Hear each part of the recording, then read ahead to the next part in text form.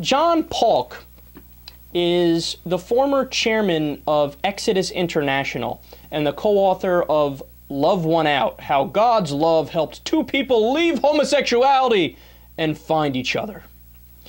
So this guy is the original poster child of the ex-gay movement. You want to know what just happened? He came out and said, yeah, it's all bullshit. Now, it's interesting because he actually bought into it at the beginning and he tried his best to stop being gay, but you'll be surprised to learn it didn't work. No.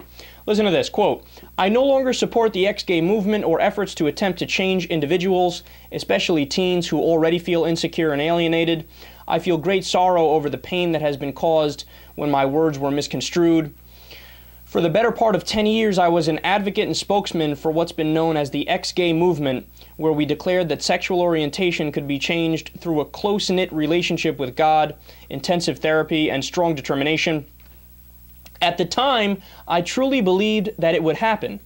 And while many things in my life did change as a Christian, my sexual orientation did not. He added, quote, today I do not consider myself ex-gay and I no longer support or promote the movement. Please allow me to be clear. I do not believe that reparative therapy changes sexual orientation. In fact, it does great harm to many people. Now, he has a fascinating story because I believe when he married, his wife was supposedly an ex-lesbian. Now they're in the process of getting a divorce.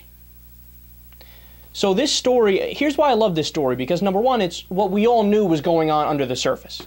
I mean, come on, ex-gay, ex-gay, ex-gay. That's as ridiculous as me waking up tomorrow and saying, you know, I'm straight and I like vagina, but I'm in the mood for some dick today. Or, you know, let me try to force myself to like men by undergoing therapy. You know what they do in the therapy? There was one, I forget what his name was.